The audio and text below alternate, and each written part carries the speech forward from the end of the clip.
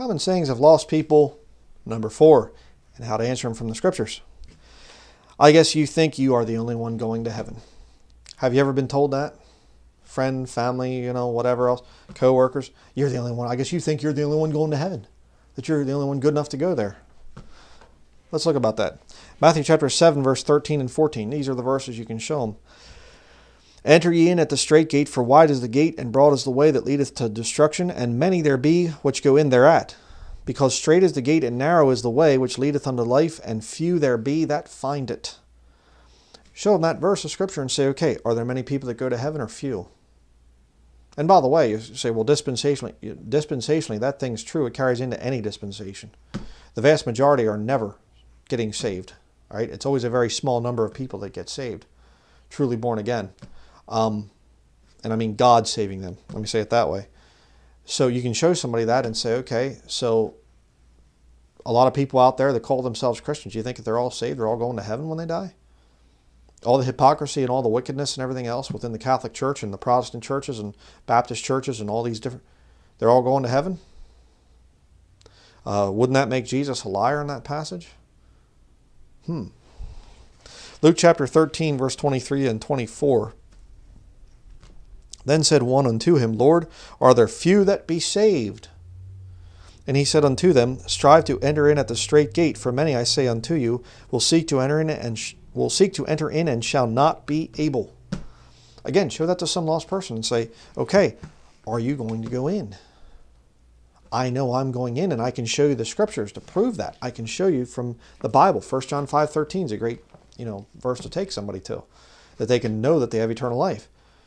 But show them that. All right? Don't tell me, the vast majority, I think everybody's going to get in. Then you're denying the words of Jesus Christ.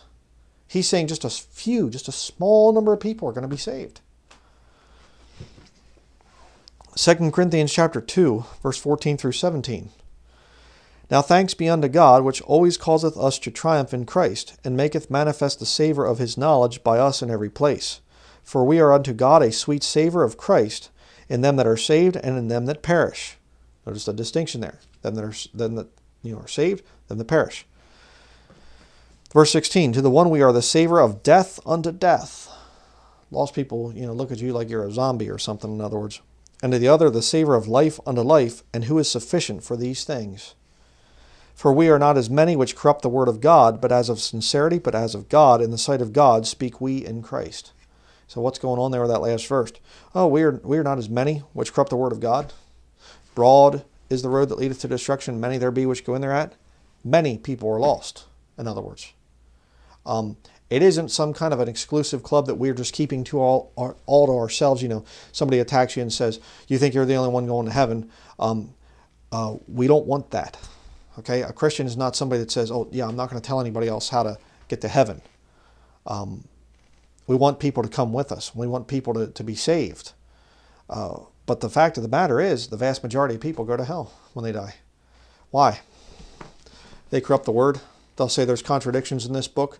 They'll say, well, there's different ways to interpret. That's just your interpretation. Come up with all kinds of things. Or, of course, just attack somebody and say, well, you think you're the only one going to heaven, and therefore I'm just going to reject it. There's all kinds of ways to corrupt the word of God and to mess with it so that you can damn yourself to hell.